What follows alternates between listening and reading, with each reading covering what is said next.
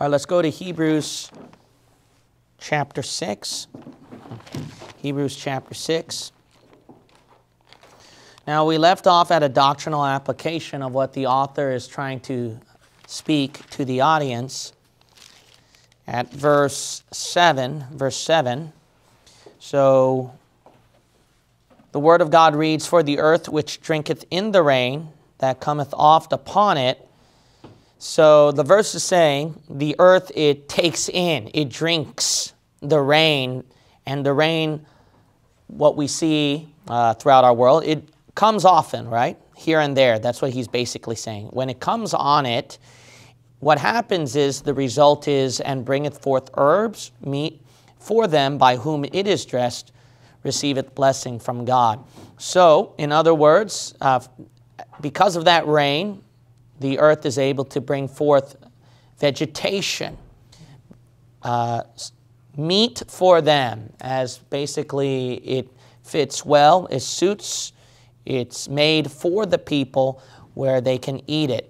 By whom it is dressed, in other words, that the vegetation that it was bringing forth for, it is appropriately prepared. It was dressed. So that's the idea. Dressed is same word that you'll notice at Genesis 2, where it's referring to Adam taking care of the garden. So that word is referring to garden, vegetation, or plant, where people take care of it.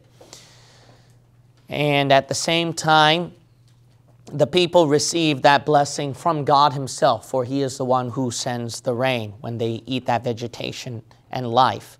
Now, when Paul's saying this, Paul is actually referring to, and I'll explain it more, but the rain is supposed to represent the second advent. It is referring to when God comes down on this earth at the end of the tribulation, and that is called the rain.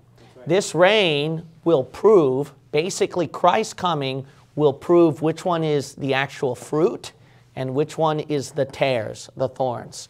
So continuing on, the verse reads, "But that which beareth thorns and briars is rejected, and is nigh unto cursing, whose end is to be burned." The explanation for each and every word is meaning that contrary to the earth that bringeth forth the fruit, the vegetation, and life, that which bears, bring forth thorns and briars instead, those things are rejected by God.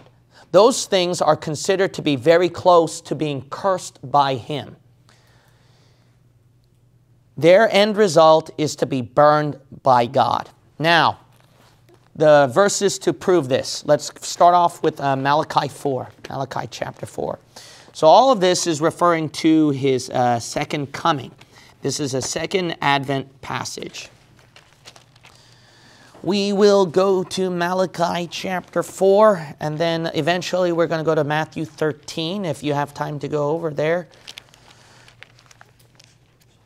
And then if you have time to go there, go to Matthew 13. All right, I'm going to read Malachi 4, verse 1.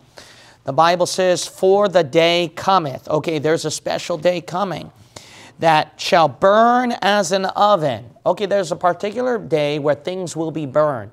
That kind of matches so far with Hebrews 6, right? The thorns and briars are burned. So we're wondering if it's referring to them. Keep reading. "And all the proud, yea, and all that do wickedly shall be stubble. And the day that cometh shall burn them up, saith the Lord of hosts, that it shall leave them neither root nor branch. But unto you that fear my name shall the Son of Righteousness, Jesus Christ, arise with healing in his wings. And he shall go forth and grow up as calves of the stall. And he shall tread down the wicked, for they shall be, notice, ashes under the sole of your feet in the day that I shall do this, saith the Lord of hosts." Notice verse 5. "Behold, I will send you Elijah the prophet before the coming of the great and dreadful day of the Lord." So that context is the coming of Christ. That is second advent. Now look at this. Verse 6, "He shall turn the heart of the fathers to the children, and the heart of the children to their fathers, lest I come and smite the earth with a" what? Curse. Now that matches so far with Hebrews 6. You notice that. His second advent. Because those things will be cursed by God when he comes. He's going to burn up the wicked. But you notice that he says those who serve the Son of Righteousness, they grow up as calves of the stall, kind of like fruit, right? Coming out. Now, compare this with Matthew 13. Matthew 13. Notice what Jesus says about the end of the world. Look at verse 24, Matthew 13:24. Another parable put he forth unto them, saying, the kingdom of heaven is likened unto a man which sowed good seed in his field. But while men slept, his enemy came and sowed tares among the wheat and went his way. But when the blade was sprung up and brought forth fruit, then appeared the tares also. See that? So notice that when the grass is growing, thorns, tares also come up. So it's hard to tell which one's the tare and which one's the wheat. So the servants of the householder came and said unto him, Sir, didst not thou sow good seed in thy field? From whence then hath it tares? He said unto them, An enemy hath done this. The servant said unto him, Wilt thou then that we go and gather them up? But he said, Nay, lest while ye gather up the tares, ye root up also the wheat with them. Let both grow together until the harvest. And in the time of harvest I will say to the reapers, Gather ye together first the tares, and bind them in bundles to burn them, but gather the wheat into my barn. So notice right here that God distinguishes those that could be raptured to heaven from the unbelievers that he binds and sets them apart for burning. Now, in the tribulation, the Jews will experience that. Let's go to Revelation 14. Revelation 14. Matthew 13 is a side story where it's talking about the kingdom of heaven in its mystery form for the church age. But that's not where I'm driving at. What I'm driving at right here is notice a similar scenario in Revelation 14. So this is all matching with the coming of Christ. That's the bottom line. When Jesus Christ comes, he's going to produce a rapture. And from this rapture, he wants to set apart those that are saved and those that are lost. So the tribulation, they will experience something like that. Now, do I believe in a pre-tribulation rapture? Yes, I do. That is for Christians in the church age. Amen. We will be raptured before the tribulation. However, in the tribulation, they also experience that. That's right. So that's what I'm focusing on, is in the tribulation. There will be people who get saved in the tribulation, for some of you who didn't know. So obviously there's going to be people who will get saved in the tribulation. You can't get your loved ones saved right now, but after they see you get raptured, after they remember everything you told them from the Bible and they see that, that's a good chance for them, see? So they get to have their chance of salvation during the tribulation, and they will get their own rapture. Amen. Sometime in the end of the tribulation, sometime in or at the end of the tribulation. Now, when we look at Revelation 14, look at this. Look at verse 13, 14:13. And I heard a voice from heaven saying unto me, Right, blessed are the dead, which die in the Lord from henceforth. Yea, saith the Spirit, that they may rest from their labors, and their works do follow them. Now, doesn't that sound similar? Do you remember, deja vu, a little bit from Hebrews chapter 4? Those who enter into his rest, and when they enter it, they rest from their works. Yes. So their labors are following them as well. That's why the verse is labor to enter into his rest. Remember Hebrews 4? Okay, so this is all matching with Hebrews then, there's no doubt. Revelation 14 is matching up with Hebrews. Now keep reading. And I looked, and behold, a white cloud, and upon the cloud one sat like unto the Son of Man, having on his head a golden crown, and in his hand a sharp sickle. Look at this. And another angel came out of the temple, crying with a loud voice to him that sat on the cloud, Thrust in thy sickle, and reap, for the time is come for thee to reap, for the harvest of the earth is ripe. And he that sat on the cloud thrust in his sickle on the earth, and the earth was reaped. And another angel came out of the temple which is in heaven, he also having a sharp sickle. And another angel came out from the altar which had power over fire, and cried with a loud cry to him that had the sharp sickle, saying, Thrust in thy sharp sickle, and gather the clusters of the vine of the earth, for her grapes are fully ripe. And the angel thrust in his sickle into the earth, and gathered the vine of the earth, and cast it into the great winepress of the wrath of God. And the winepress was trodden without the city, and blood came out of the winepress. And so, notice right here that there's two different groups when they're harvesting. Notice that he's harvesting this one group with his sickle and taking them from the earth to heaven, right? Notice right here in verse 15, he reaped up. Look at verse 16. The earth was reaped. See that? That means that those plants aren't in the earth. They've been reaped. They've been taken up. See, they have a rapture. But notice right here a second group at verse 18 through 20. This second group is intended for God's wrath upon them. See, that's why they get burned up. Now, this is all matching up with Hebrews. Go to Matthew 25. Matthew 25. Remember that verse says they're nigh unto cursing? So look at right here, Matthew 25. The distinguishing of what you hear about the sheep and the goats. That has nothing to do with Christians. That is referring to tribulation. Right. It matches up with right here, distinguishing from the tares and then the wheat during the tribulation timeline. Amen. So look at Matthew chapter 25. Matthew 25. Notice in verse 31, when the Son of Man shall come in his glory and all the holy angels with him, then shall he sit upon the throne of his glory. Okay, see, it's talking about the second advent, when Jesus Christ comes, correct? And before him shall be gathered, see that? All nations. And he shall separate them one from another. See, he's distinguishing lost and saved, wheat and tare, as a shepherd divided his sheep from the goats. That's where you get the idea. So people always try to make Christians doubt their salvation. Are you really God's sheep?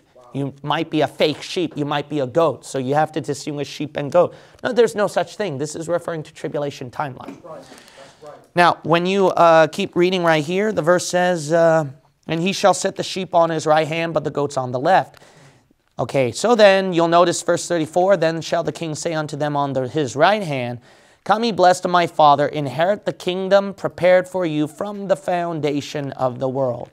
Notice right here, they're able to enter God's kingdom in earth. So that's the millennial kingdom. You can easily guess that. Now remember Hebrews 4, what I talked about? They're trying to get their millennial inheritance.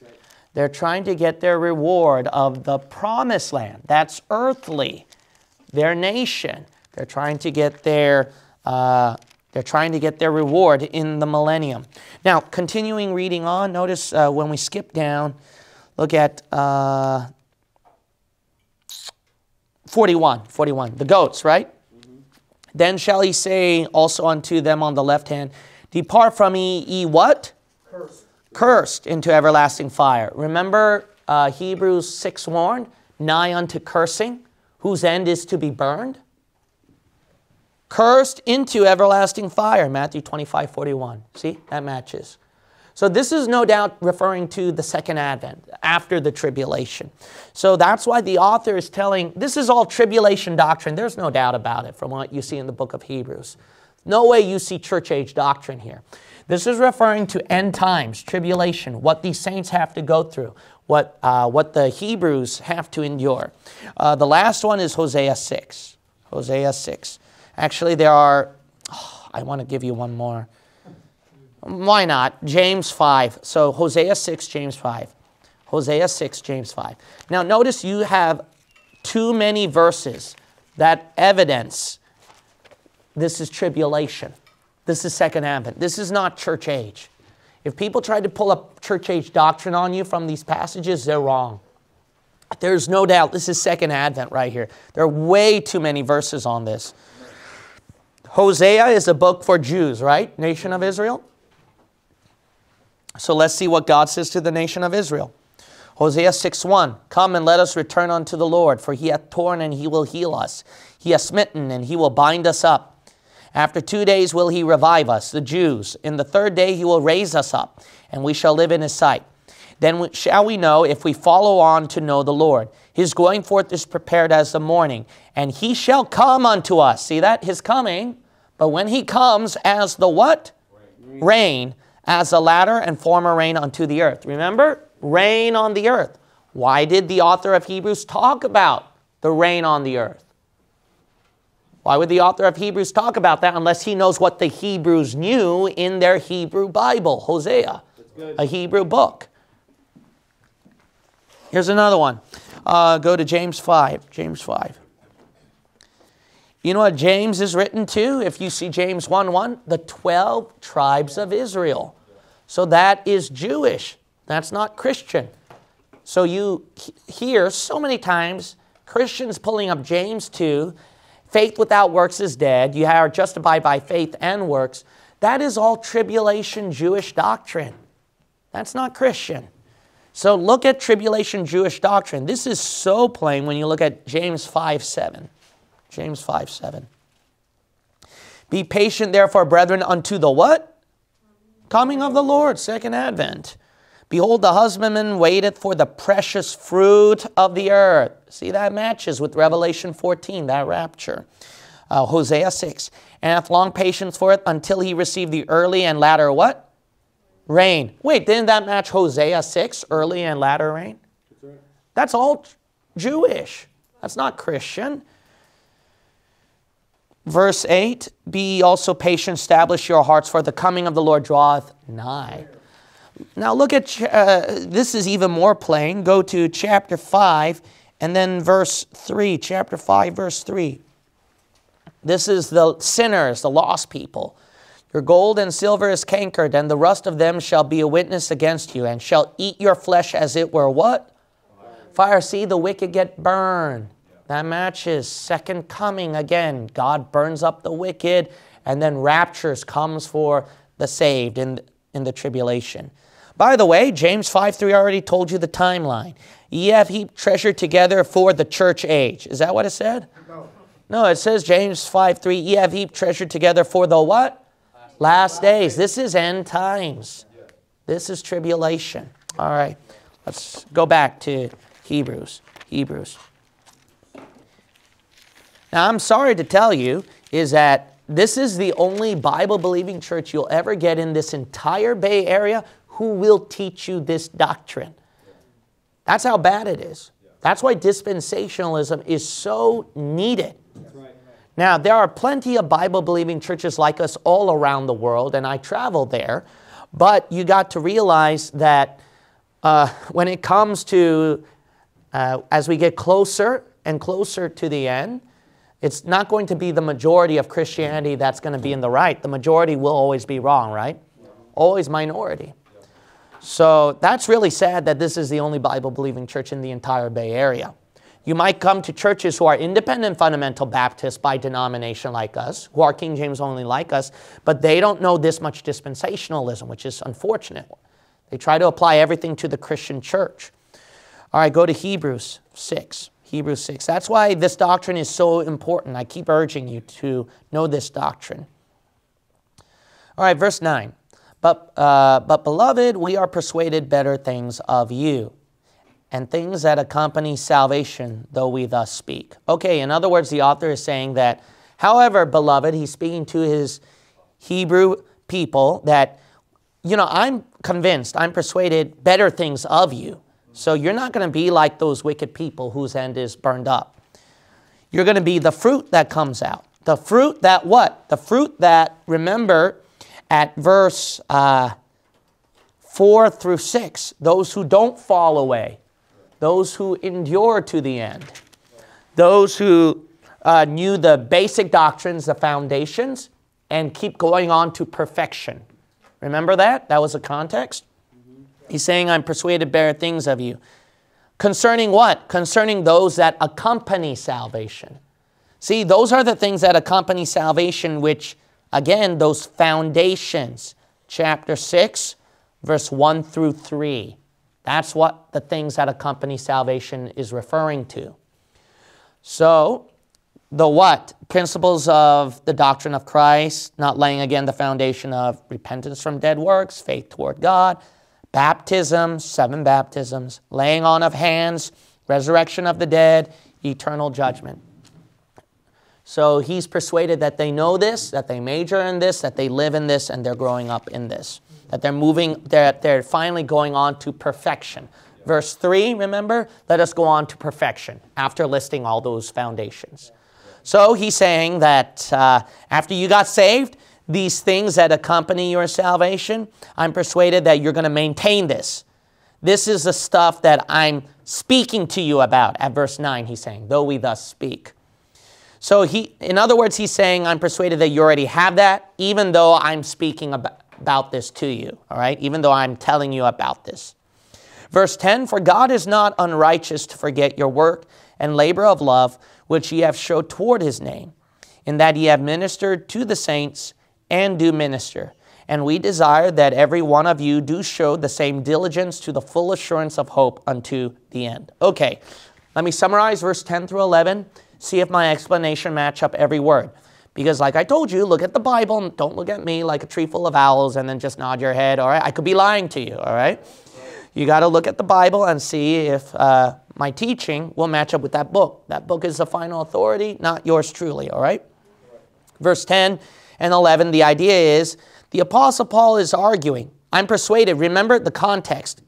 Verse 9, I'm persuaded that all these things will accompany you because God, based on the reason why I know that you'll keep on with this, is because keep in mind that God is never unrighteous. He's never evil. He's never mean, where he's going to forget all the work and the labor that you did for him out of love. Because you love him so much and you did this much labor and work for him. This work that you've done, it was you showed it toward his name. You showed it for his name's sake, toward him. What kind of work did they show forth? By ministering to fellow brethren, the saints. And also, they keep ministering. Not just saints, but they minister to people around them. They minister in general. So Paul says, that's why I desire that every one of you will show what? This same diligent effort where you're ministering to each other, where you're moving on to perfection from these foundation. Notice, till when? To the end. Now remember that wording, to the full assurance of hope unto the end. Isn't that a little deja vu, remember? That phrase in Hebrews 3. Go to Hebrews 3. Hebrews chapter 3. What does it mean by full assurance, hope to the end? Those three words. It matches basically the idea of referring to your salvation and rapture. That's what it's referring to. It's referring to your salvation and rapture.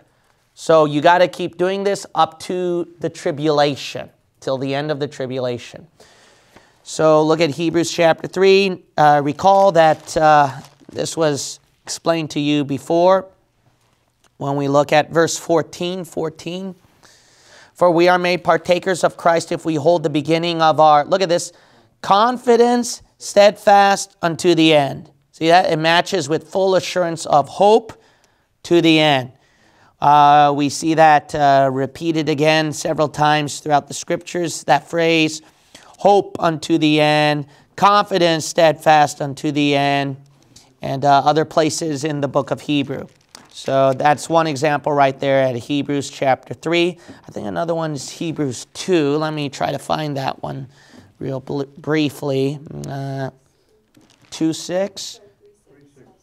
3:6. Thank you. That's better. Thank you.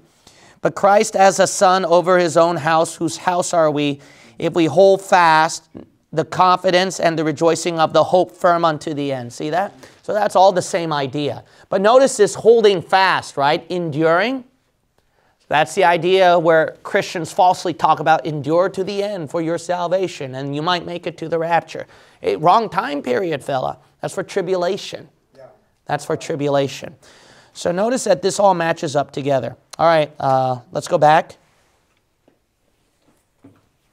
Let's go back to Hebrews chapter 6, and then verse 10 through 11.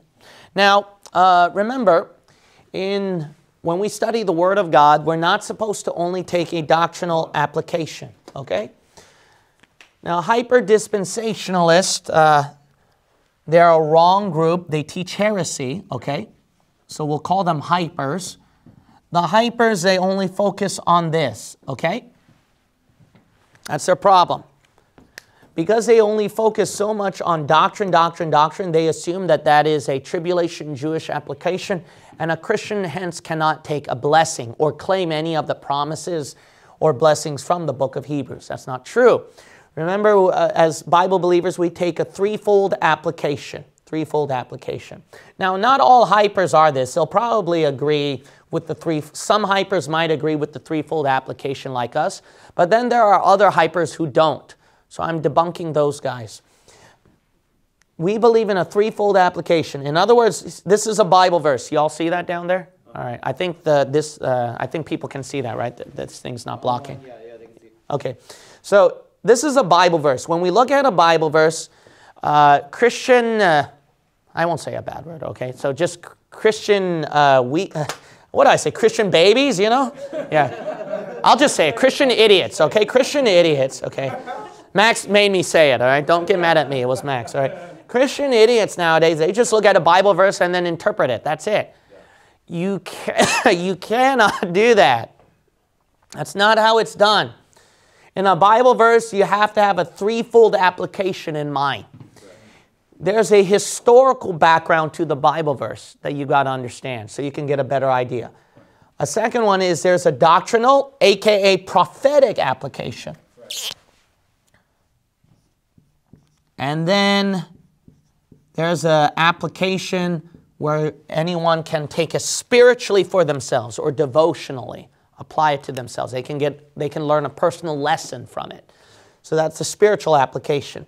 Can't you see from Hebrews chapter 2, verse 10 through 11, how this really, or maybe even 9 as well, 9 through 11, how this can be really a good spiritual application to a Christian? When you read verse 9 through 11, all right, let's be honest. When you read verse 9 through 11, that seems a lot more Christian than tribulation Jew, right? You see that right there, except probably the last part of verse 11, you know, full assurance of hope unto the end. But besides verse 11, if you do 9 and 10, that can fit well to a Christian. So you notice right here, after you get saved, Paul is confident that the things that accompany salvation. Now, there are many things that accompany our salvation that we try to live under, right? There are many blessings or things that God has given to us after salvation that we're trying to live for. And because of those work and efforts of ours, verse 10, it's important for you to keep in mind God won't be unrighteous to forget your work and labor of love. She'll probably hate me for saying this, but that's one of my wife's favorite verses. She posts it on her refrigerator. And actually, this is one of my favorite verses, not because that she's my wife, all right? All right? But because it does have a lot of meaning to me. Because in our minds, it is very easy for us in our work and our labors to think of unfairness, and it's hard to go by faith quite often. But you have to believe in this wicked world that we live in, and there are times that you might be in trapped scenarios or in very wicked places or trying times, and you will question God, you will get bitter like Job and Jeremiah did, and the devil will attack you hard, but you have to remember that God is not evil when all these bad things happen. Well, my works are not remembered. No, God is not unrighteous to forget your work and labor of love. That's a very important verse that will help you immensely during such trying times. So, in my philosophical, secular mindset, I do believe there is a God. There's no doubt about it. But then I question, like the atheist, on his morality, see, his goodness. Atheists don't believe that God exists because of so much suffering in the world. So he's immoral. God is unfair. To me, in my mind, that's a weak argument against the existence of God. God could be evil and still exist himself. There is such a thing as evil gods, right, in our Bible, and those are the lower gods. So that doesn't disprove the existence of God. But in my mind, now I'm wondering, is it really a just God, a good God? The only thing that I could bet on is his word right here, his promise right here. I can argue for a lot of the good things that he did in my life. I can argue for a lot of bad things and sufferings I went through that he turned for good. But, you know, human flesh is still flesh. And then it will always argue, especially if you're a person who lived your Christian life for years and the devil attacks you hard, and then God really doesn't seem to meet you, that the doubt seeps in, and then bitterness seeps in, and then you question God's goodness. That comes in very easily. So then this verse is so important for you. That no, we don't serve an evil God. We do serve a gracious, good God. Why? Because he won't forget your work and labor of love, even though you think he does. What will disprove you wrong is the judgment seat of Christ. So you could try to prove God wrong all the time right now, but the end is where it's going to prove everything that you're wrong. Judgment seat of Christ, God remembered everything that you did that you forgot. You will even forget your work and labor of love. You know that? But God did it. And he'll remind you at the judgment seat of Christ. So that's a wonderful verse. That's a wonderful promise that you should keep in mind. So let's think of the most extreme example, Job, all right? Go to the last chapter of Job. Go to the last chapter of Job. Perhaps the most extreme example of the unjustness and the unfairness with God would be how he afflicted Job's life. I believe that's why the Lord added the book of Job in your Bible. Because notice that God did not forget Job. See that? He did not forget his work and labor of love. So when he blessed him double. He didn't just bless him for the sacrifices. He didn't just bless him fairly, even though you think he's unfair. No, God will be fair when he blesses you. He'll be fair when he rewards you. But guess what? He'll be more than fair. He might double it. He might increase it. That's the kind of God you got. Haven't you seen that in your life? How God has blessed you more than what you deserve, you and I deserve. Now, when you look at Job chapter 42, look at verse 10. And the Lord turned the captivity of Job when he prayed for his friends. Also, the Lord gave Job twice as much as he had before. All right, so God is not unjust at the end. At the beginning, Job chapter 1 and chapter 2, you can see him as unjust. But then at the end, you'll see that he is not. He is not. All right, go back to Hebrews. It's a great verse to memorize for saved Christians. You can be a hyper and say, well, that's for a tribulation Jew. No. As a Christian, I like to claim this promise from me. All right, I'll take that one. All right, go to the book of Hebrews chapter 6. We'll look at verse 12. The Bible says that ye be not slothful, but followers of them who through faith and patience inherit the promises. So the Apostle Paul writes that, remember, he's saying that he desires that all of them will keep up this good work to the end, that they won't be slothful, that they won't be lazy, that they'll fall behind, but that they will actually follow like the saints of old who also had a lot of faith and went through a lot of patience to get the promise of God, to gain their inheritance that God promised them. So since the author is speaking to the Hebrews, you can easily guess this is referring to their Hebrew forefathers. And the greatest example is Hebrews 11. See? Hebrews 11, he gives the heroes of faith to these Jews. Heroes of faith and patience. See, the heroes of faith and patience. Like he said in Hebrews 6:12, who through faith and patience inherit the promises. So notice verse 4, he talks about by faith Abel, right? Verse 5, by faith Enoch. Verse 7, by faith Noah. Verse 8, by faith Abraham. And then notice verse 9, Isaac, Jacob, the heirs with him of the same promise. See, God gave them a promise. Verse 11, Sarah, you go all the way down to the end, verse 32. And what shall I more say? For the time would fail to tell me of Gideon and of Barak and of Samson and of David also and Samuel and of the prophets. Verse 39, and these all having obtained a good report through faith, receive not the promise, God having provided some better thing for us, that they without us should not be made perfect. Okay, so in other words right here, he points out at Hebrews chapter 6, verse 12, these forefathers of old, through much faith and patience, they were able to inherit. They were able to gain the promise. But the thing is, in Hebrews 11, verse 39, they did not receive the promise. What does that mean? Even though after they died. The idea is this. They did attain, they did receive the promise till the end of their life when they died. But they weren't able to get it completely.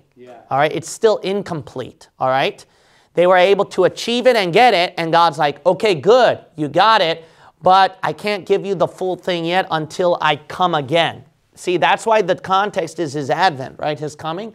When he comes, then his promise to Abraham, Isaac, and Jacob is fulfilled. All right, it's still ongoing. That's the idea. His promise is still ongoing. It's not completed. It's not done yet. It's not fulfilled.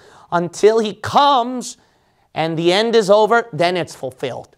The Jews be able to gain their full millennial inheritance.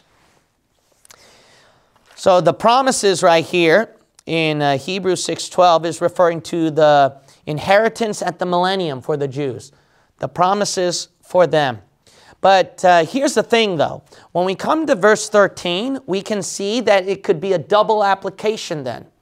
If we look at verse 13, for when God made promise to Abraham, because he could swear by no greater, he sware by himself, saying, surely blessing I will bless thee, and multiplying I will multiply thee. And then he talks, well, why not read the whole thing, okay? And so after he had patiently endured, he obtained the promise. For men verily swear by the greater, and an oath for confirmation is to them an end of all strife. Wherein God, willing more abundantly to show unto the heirs of promise the immutability of his counsel, confirmed it by an oath. Okay, I'll explain each and every word later, but the point is, in verse 13 through 17, the author of Hebrews is arguing to his Hebrew audience that Abraham is an example. God gave a promise to him, and because you're from his seed, you're heirs of the promise as well. So, God will bestow the millennial inheritance to the Hebrews because of what he swore to Abraham. However, the thing is, with Abraham's seed, it's not just a physical line called the Jews. All right? You'll notice right here that Abraham's seed has a physical line, Jews, which is a millennial inheritance. But there's a second line here. That is spiritual. That is the Christian church. And our inheritance is obviously not earthly. All right? Our inheritance is heavenly. The Jews, because they're physical, they're earthly, right? Their physical line, bloodline, physical seed, earthly seed of Abraham, they get that earthly inheritance, the millennial inheritance, when God rules over the world. Our inheritance is the millennium. Now, the evidence to prove this double seed of Abraham, that people who hate dispensationalism and then accuse me for saying they're just making stuff up. No, you don't. They never read Romans 4. Look at Romans 4, all right? Romans chapter 4. Notice right here that the seed of Abraham consists of a physical bloodline, Jews, but also a spiritual line, which is saved believers in Jesus Christ, Amen. The church. Amen. Now look at Romans chapter 4. Notice at verse 16.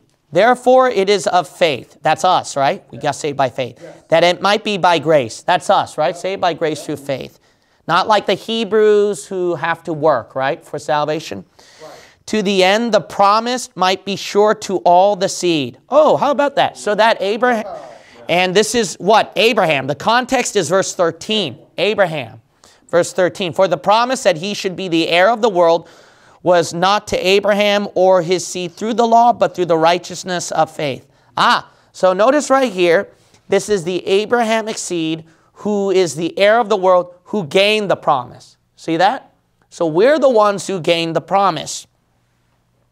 Now go back to Romans 4:16, all right? 4:16. To the end the promise might be sure to all the seed. That's us, right? Saved by grace through faith, the spiritual seed. Not to that only which is of the law, but to that also which is of the faith of Abraham, who is the father of us all. Now, did you read that? So notice that Abraham is the fathers of the Jews who are under the law, as well as those who are of faith. Amen. See? So notice right here, there is a double seed of Abraham right here. There is a double seed of Abraham. Now, I know that before when we read, was it verse 13? Some anti-dispensationalists will use this to prove that it's not Jews under the law who are heirs of the promise. It's only those who are by faith. But the problem is this. Paul is arguing to Jews in the church age. See that? If Jews in the church age, during his time, they want to get saved by the law, nuh-uh. You have to believe by grace through faith in the Lord Jesus Christ. Right. But what about Jews under the law during the tribulation? See, that's different. Yeah. So that's why verse 16, how are you going to go around verse 16?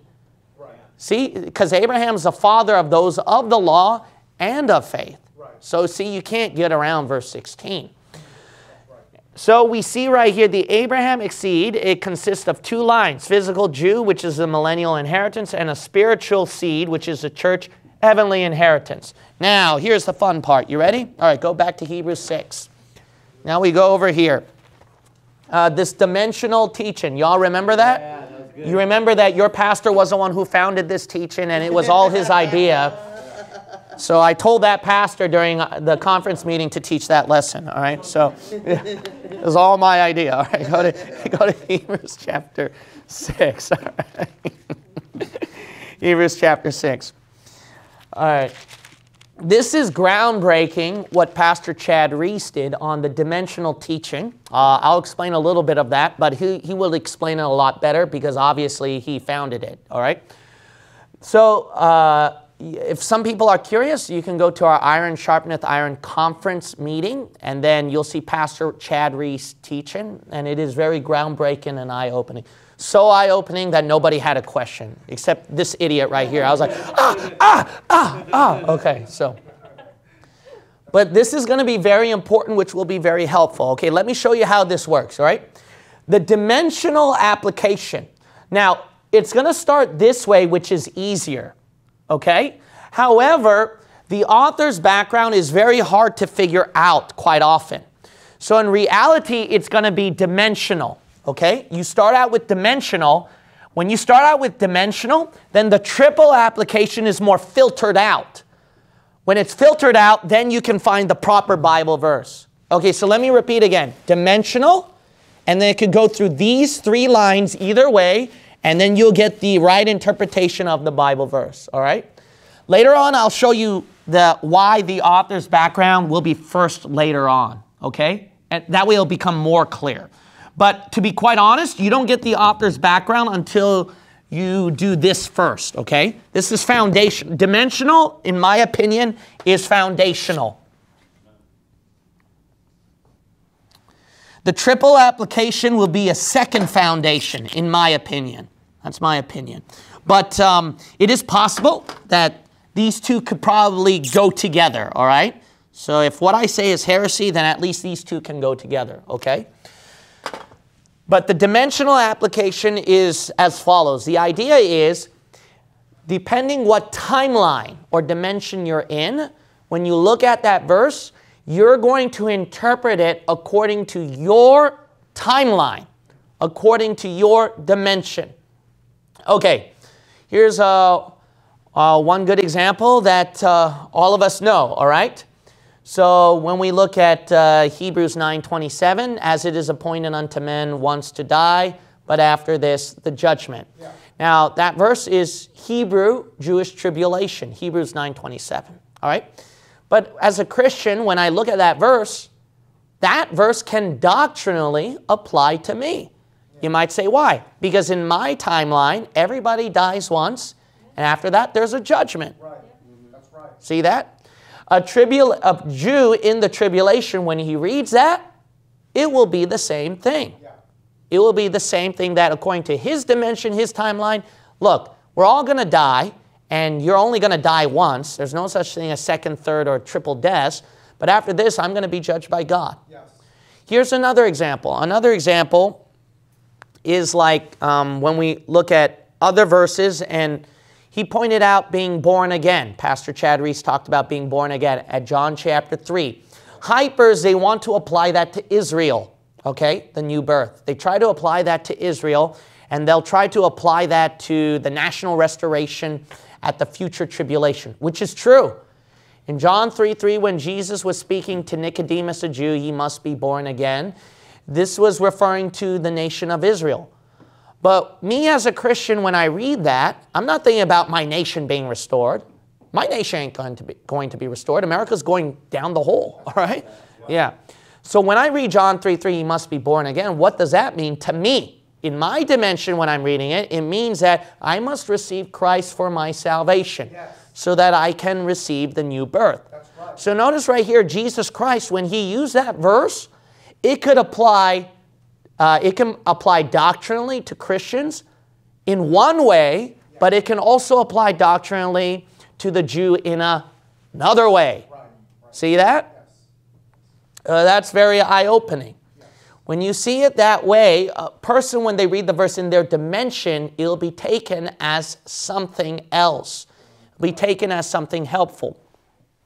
Another example is when you look at other verses in the Bible, like 1 John, for example, all right?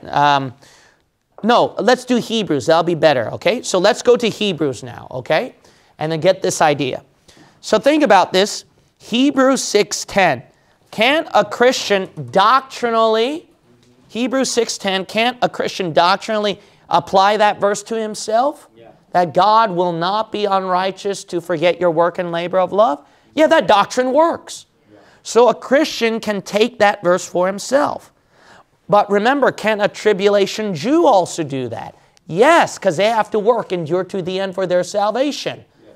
See that? So it depends on their dimension. To us in the church age, no matter how bad life is or how unfair it is, or how, we got to believe that God will always be good to us. He's not unrighteous. Amen. To a tribulation Jew, when they're reading it, they've got to believe that the Antichrist is not God. And that the God of the Bible that I'm reading, that he is not unrighteous. He will reward me. So I got to believe in that no matter what, and resist the mark of the beast and just keep laboring on for him. See that? In their dimensions, they're thinking differently. Yeah. Amen. So you start out with dimension. So every verse, this is the best thing to do it, okay? Dispensationalism divides verses to different people to different time periods. Right. But hyper-dispensationalists, this is important, they start out with dispensationalism when they read the verse, which I believe is wrong. Okay, let me repeat that again, all right? I'm not speaking heresy, but just give me a break, okay? When you start out in reading a verse, you don't start out reading dispensationally. You might say, why is that? Because if you do that, then it'll be easy to separate verses from you.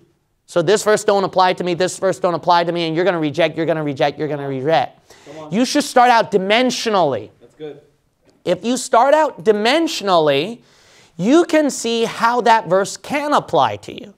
Well, what if that verse doesn't, what if I try to take that verse and it cannot apply to me then, right?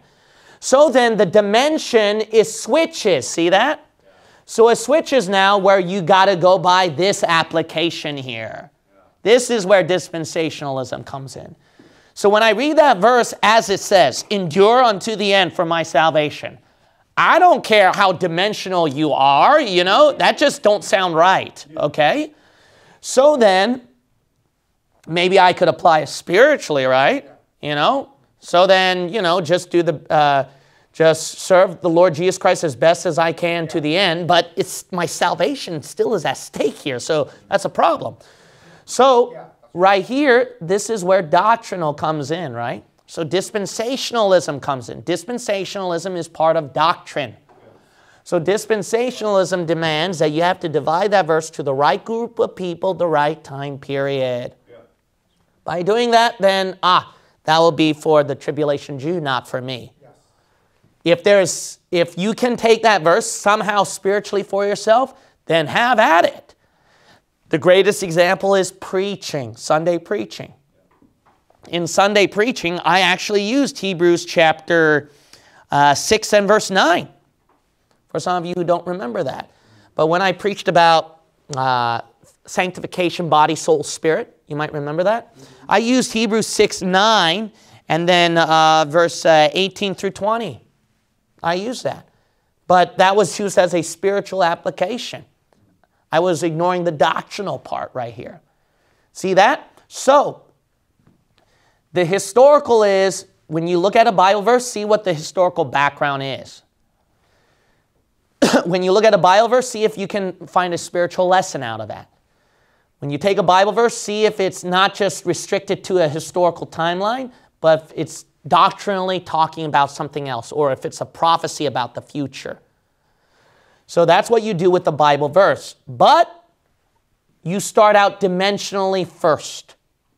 When you start out dimensionally, see how you can take that verse applying to you, literally and doctrinally. Yes, truthfully to you. But if the word, when you read it as exactly as it says, where it's impossible to apply it to your dimension, then you filter it through this triple application method. See that? Historical, doctrinal, prophetic, and spiritual. So I don't know if some of you caught that during my questioning with Pastor Reese that time at Bible study. Sometimes I'm in my own world, so I'm lost in a deep thought, and then some people might be going, what is Pastor talking about right here? But it's because of all this. So now that I draw it out, you see what was going on in my mind? It was like a eureka moment for me. Because I only concentrated triple application.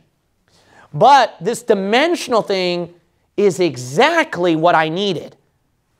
That explained the triple application more clearly, which explained the author's background more clearly. Now, I never said dimensional, but the author's background, you notice how this matches up dimensionally right here? That's good. All right.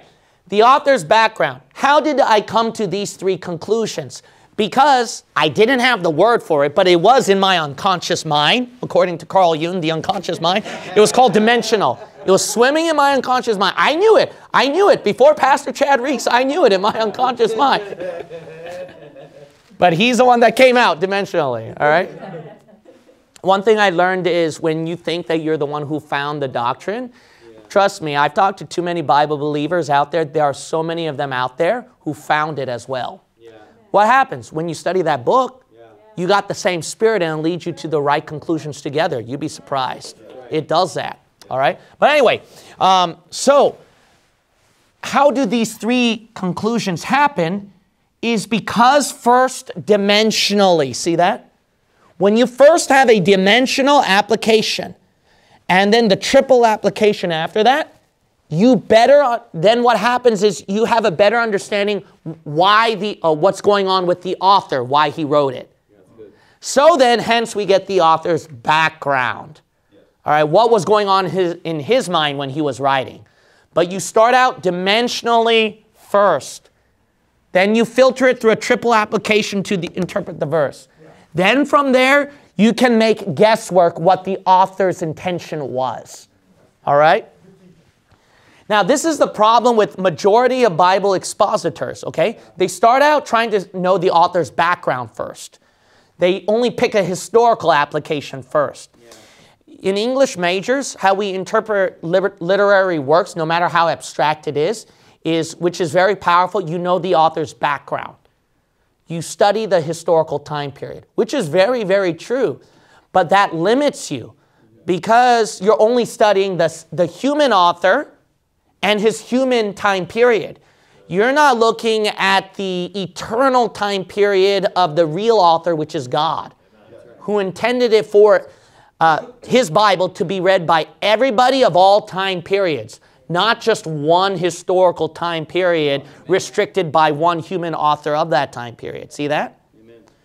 So that's the reason why the scholars are wrong. All right? Amen. They're right about knowing the author's background, that it is salient in any work. All right? You got to know the historical background too. It is necessary in every work. Okay? So that helps you interpret materials that you read, articles that you read.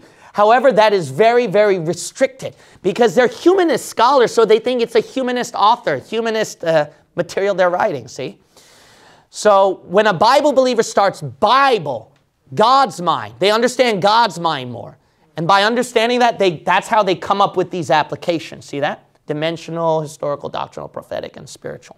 All right, now anyway, let's come to the author's background. Then all of this is going to make sense. You ready?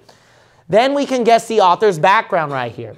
What was going on in his mind when he was writing? Let me repeat again, right? What you remember in the Hebrews class. The author Paul, he was writing tribulation doctrine to Jews during a time period that was transitional. This was transitional before the church age doctrine. Paul was able to officially give it to Gentiles. It was during his time in Arabia at the desert. Remember, it took him years to get church age doctrine. For you and I, we might get it down in 6 months or a year. Yeah. Why is it easy for us, but Paul, it took a long time? Because it was new. Yeah. Paul, who's a Jew, and Jews who are used to hearing about their messianic kingdom, the Messiah coming, his second advent, tribulation, end times, that's a doctrine Paul knew more easily, understood better. But now to talk about salvation not by works, but by faith, which is unheard of to Jews because they always live by the works of the law combined with their faith. See, that's totally new. See? So for Paul, he had an understanding of tribulation doctrine for the Jews. The evidence is the book of Hebrews says Hebrews, and it says so many times the end, the end, the end, the end, the end. And there are way too many verses that just match with Old Testament verses and other verses about the tribulation, not church age. There's no doubt about it. So he wrote it during a transitional time period where it was going Jew to Gentile, but it was still dealing with Jews. Gentiles were gradually getting in.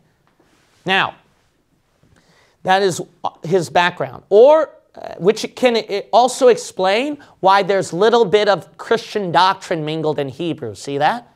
That also explains that because he's being introduced that. It's introduced to him. But mainly he's Jewish, tribulation and knowledge. Second one is this.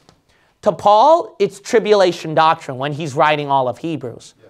But to God's mind, he's saying, no, this is actually going to be to the church, but you don't know that yet. A great example is the Old Testament prophets, right? When they were writing about the Messiah, they had no idea what they're talking about. They thought they were talking about themselves or their nation or somebody.